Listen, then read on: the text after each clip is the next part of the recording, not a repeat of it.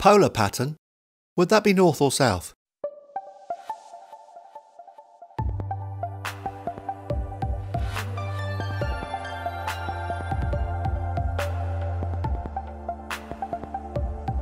We often see videos where people are showing us microphones and what they sound like, and they do very much what I'm doing now and speak in close proximity to the microphone, very often in less than ideal situations like this one. I'm sitting in an armchair, which is great. Behind me is a hard reflective wall, and there's not much on my walls here. There are carpets here, there is a window over there, and this isn't ideal. So how does the polar pattern change the sound of your microphone in real life situations? This is probably a typical kind of front room where we've got a large window which could reflect a lot of sound. In front of the large window there I've got a large screen TV, again could reflect sound, and behind that is the bare wall. And also where I was sitting just now, there is a bare wall directly behind me to reflect sound into the microphone. In here I've had to use lights because basically it's a really dull day, as you can see through the window.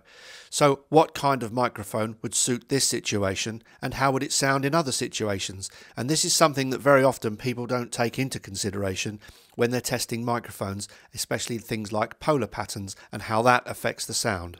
The microphone I'm currently using is an omnidirectional microphone, which you'd think isn't really the best thing to use in a bare-walled room. But actually, this one works quite well, because the thing about the omnidirectional microphone when it's close up is it doesn't have any proximity effect. So the bass frequencies in my voice aren't amplified, and you'd think also because it's omnidirectional it would be picking up the sound of the room much more. But what actually is happening is I've turned the volume down basically very much so on my camera, so that it's not really picking up too many reflections. And so you're left with a natural sounding voice, hopefully, that hasn't got the bass boost because it's so close to my mouth, and there aren't too many reflections. Unfortunately, we can't always make videos by holding a microphone though, can we? Just as a comparison, what I've done is I've changed the capsule on top of my microphone, and I'm now using a cardioid pattern. You'll find probably on listening, especially with a headphone, that the bass level has now risen and the sound is clear but bassy. So your perceptions of this microphone might be it's a bit too bassy to be of any use to anyone. Depends on the situation though. As I've demonstrated, just changing the capsule head can change the amount of bass that you hear from a microphone.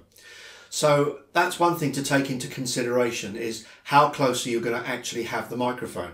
Now what I've done this time is a typical video situation in a front room, where I've placed the microphone on the table over here on a stand, so it's about 4 feet away from me, and now I'm using the Omni head, the Omni head, not the cardioid, and you're picking up an awful lot of room sound probably. It sounds quite boomy, and yet when it was close up that boominess wasn't there. It was quite clear. So sometimes an Omni can be quite useful for speech close up. Now if I change this to a cardioid, you'll hear a difference. Now the microphone I'm using now is a cardioid microphone.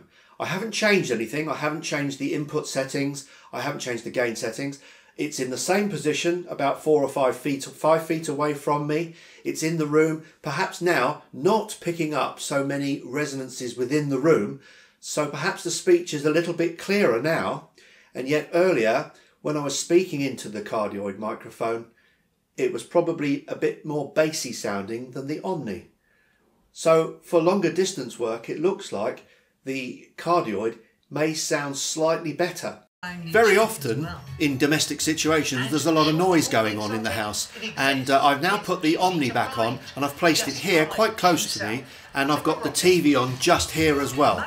So you probably find that the TV sound is interfering with my sound, and the overall mix is possibly not very good. It's not very balanced. But because the microphone is quite close to me, hopefully you're not picking up too much of the room sound, but you might well be picking up this TV if you use an Omni capsule. It's the perfect place to do something. This time I've changed the capsule to a cardioid pattern. The TV is on at the same volume, the microphone is the same distance from me.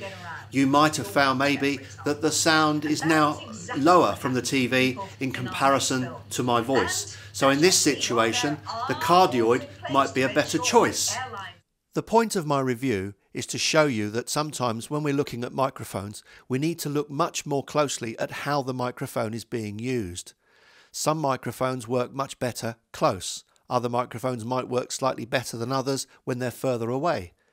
As video people, we need to work that out according to the situation, what the reflections are like, what the surrounding noise is like. At the moment, I'm using an omnidirectional capsule.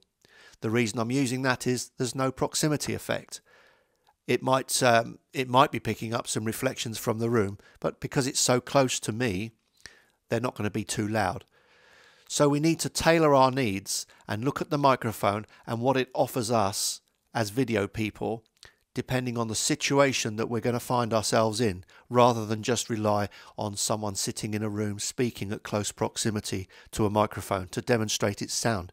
Because as you can see, the pattern, the polar pattern, and the distance from the speaker can have a heck of a difference on what you hear on video.